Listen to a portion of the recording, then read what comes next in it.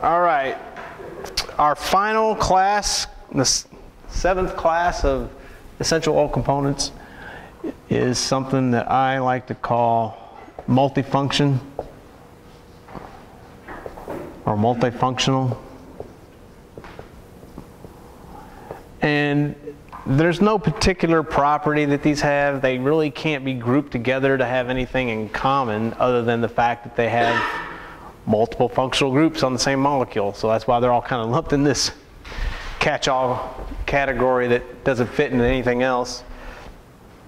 And some of the more common ones are things like methyl salicylate, which everyone should be familiar with, at least the odor of, because it's the odor of what? Of what? No, not spearmint. Wintergreen, that's right. And it's this one.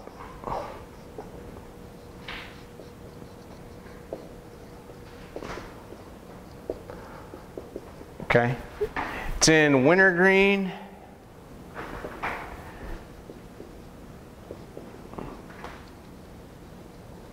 And birch, which are essentially chemically almost identical. They're both 99% plus methyl salicylate. So you aren't going to notice a whole lot of difference between your birch sample and your methyl salicylate sample. Which is a good thing because we're only going to be tested over the methyl salicylate. Huh? You think there's a big difference? Really? Well, I mean, you could definitely smell the wintergreen and the birch, but the birch is like, I don't know. It reminds me of lips bit. You know? Well, they both should, you know, really.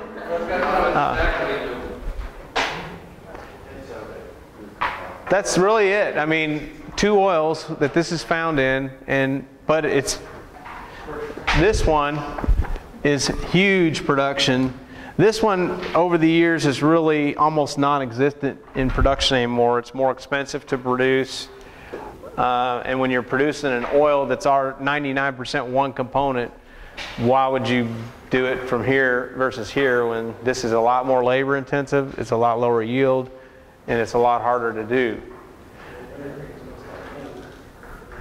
So most of your natural source of methyl salicylate is going to come from this. Chinese wintergreen. It's a big, big product. Difference in price could be $10 a kilo for this and a couple $100 a kilo for that, for a very chemically similar product. But as some people, they do find a difference in it. That's always shocked me when people say that. And there are a lot of people that say that. Oh, I could tell the difference. There's a huge difference, but I just don't see. I mean, I can see a difference. I can smell a difference, but it's very, very subtle, and they're so chemically close. But some people will swear it's just like night and day. Okay, the next one we want to talk about is eugenol, which is a very important molecule.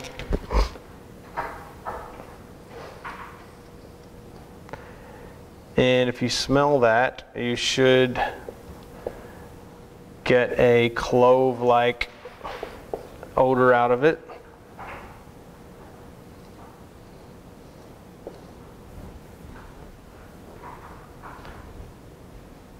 Okay. This would be this is eugenol. This would be in clove oil at, say, 70 to 80%. It's also found in cinnamon leaf.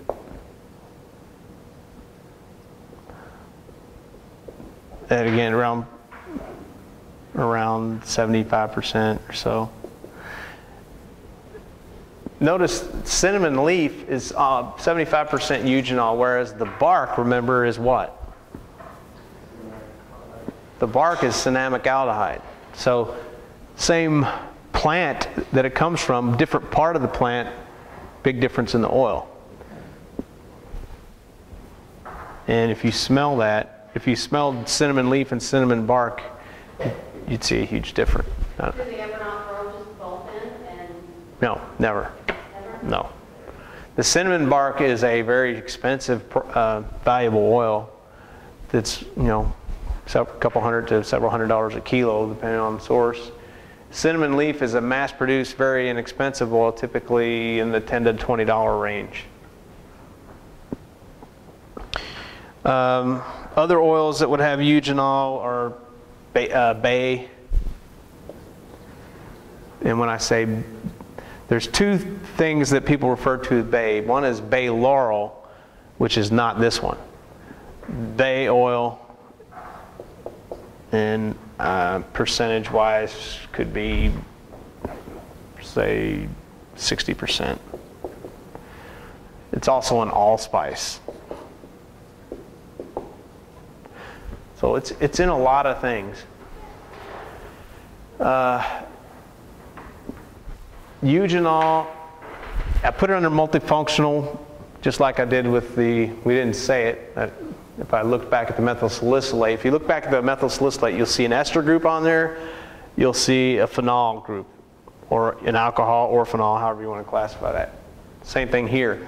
If you look here, we have an ether group, right? What else do we have here? We have an alcohol. Yeah, and if we look at the larger picture of this with this, it's a phenol. We have an alkene. Typically, well, a lot of times you will see people classify things like eugenol. There are other molecules like this that have this, a phenyl group with this propene structure on it, and they'll call them phenylpropanoids. I never did like that name because it's just like, well, I'm just going to make up something, and that's what they did. But and that just describes this part. The real chemistry is over here when you talk about, you know, its odor profile and stuff like that. This is all where it's coming from. So to say phenylpropanoid is really not, to me, the best choice of terminology.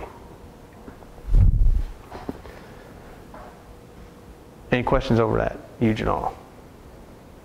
It's a very burning, warm molecule, warm feeling. It can be numbing.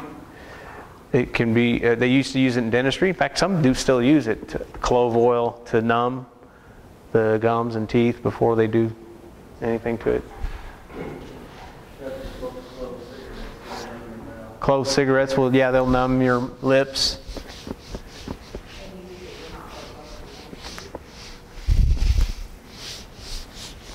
Okay. The next one there is vanillin.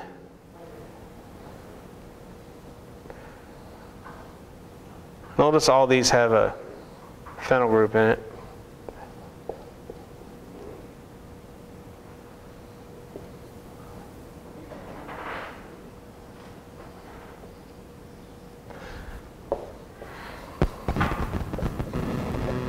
Okay, let's identify the functional groups there. What do we see? Yeah, we see an ether right here. We see an alcohol here, right? Aldehyde here. And a phenol.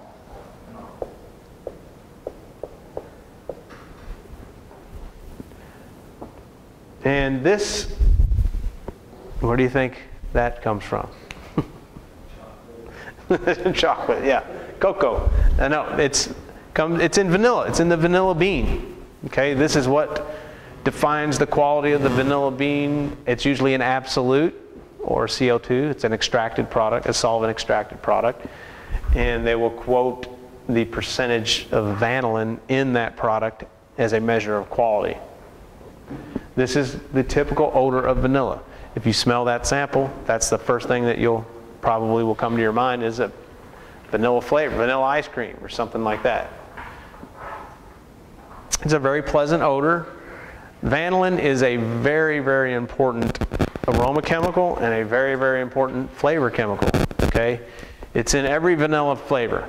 Anything that tastes like vanilla has that in it. And there's another chemical called ethyl vanillin that's even more intensely vanilla flavored, but it's not found in nature. Just the vanillin is. What's the difference in the ethyl vanillin? The ethyl vanillin would be an ethyl group, I think right here. I believe that methyl, well, we can look it up.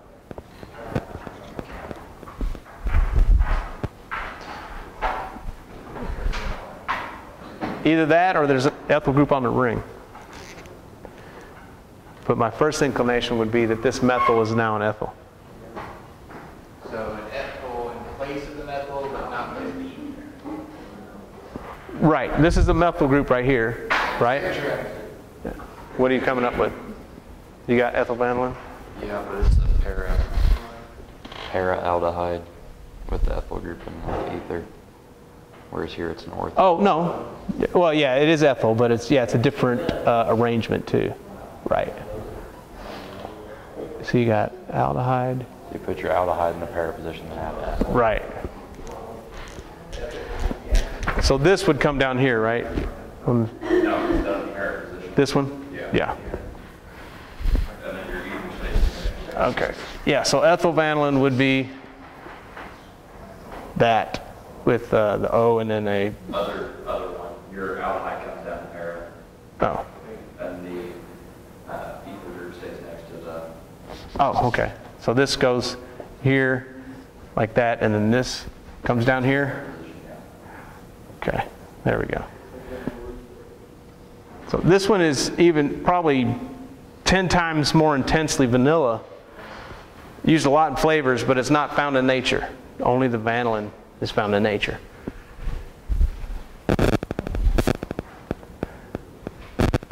I was going to say, when they extract this stuff, have you ever seen vanilla beans? The long, skinny brown beans. The true vanilla absolute, which you have, right? You have a sample there. Look at that product compared to, there you go. This is your vanilla absolute. How dark it is. And when you smell that compared to the vanillin, the pure vanillin crystal, this is way more complex, and it's got an earthiness to it. I think it's really, I like it a lot. Most people just like straight vanillin. They prefer that flavor over the natural vanilla bean flavor. They have the vanilla with the aldehyde in their position also. Nah, don't worry about that. I'm not going to ask you to regurgitate that. I mean, you're going to know if it's, well, you don't have ethyl vanillin anyway, so. Oh, well, I'm saying that on the sheet, like they have vanillin. Vanillin? Vanillin, they have it. It's also in the para position on it. It's not in ortho. Oh, okay. I'll have to correct that if it's wrong.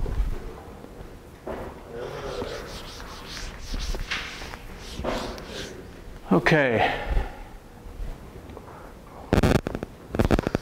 Is this?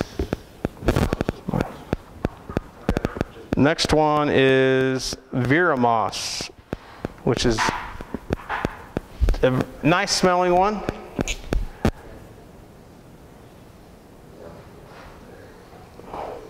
These are milder odors. You can't smell it?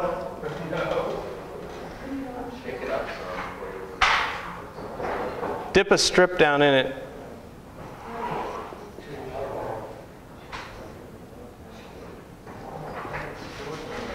All right.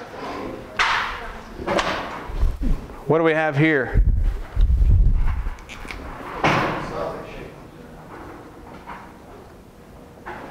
This is a molecule found in oak moss absolute.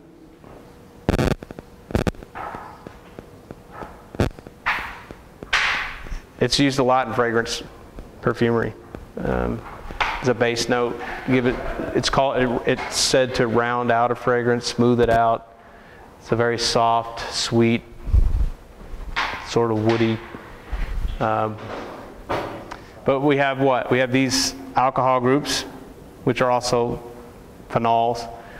And then we have what else? Ester here. Yep. That's pretty much it. But it is not found in anything else but that oak moss absolute. Again, if you looked at the true oak moss absolute, it'd be a very dark brown viscous material. It's extracted, whereas this pure material is solid. Okay. Any questions? All right, for next week then, remember we're just going to be tested over the chemical components, not the essential oils, because we'll cover the oils, most of those in the second half of the course. And we are not going to be tested over the solids, just the liquid chemical components. So that should be an easy week, 10 components.